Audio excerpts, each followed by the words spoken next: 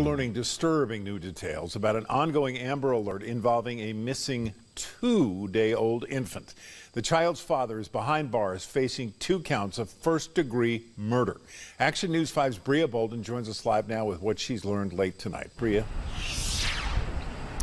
Well, Joe, Memphis police are still looking for the body of 2-day-old infant Kennedy Hoyle. Now, in the past 20 minutes, we've learned some disturbing details about this tragedy.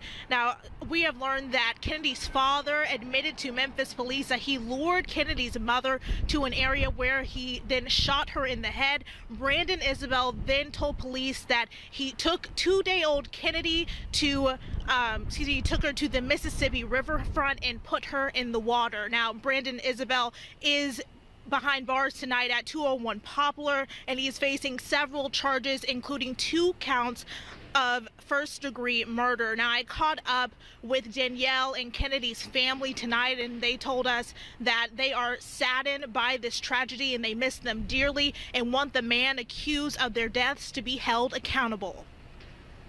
You know, you can cry so much that tears don't even come down your eyes anymore. I ain't slept since 11.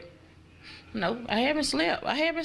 It's been 24 hours after April Campbell's daughter was killed and granddaughter disappeared. Danielle, she missed by everybody. Like I say, young folks make mistakes, but that wasn't a mistake. There wasn't a reason to kill my daughter. 27-year-old Danielle Hoyle was found shot to death near her car in Whitehaven around 11:15 Tuesday night. Police soon realized her newborn daughter wasn't with her. The search lasted all day Wednesday and into the night on Mud Island for 2-day-old Kennedy Hoyle. I just wish I could just hold my grandbaby.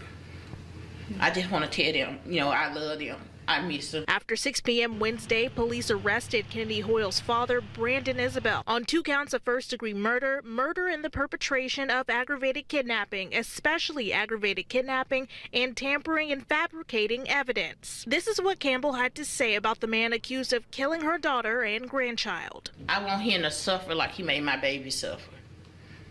I want him to hurt. I don't want it to be easy for him.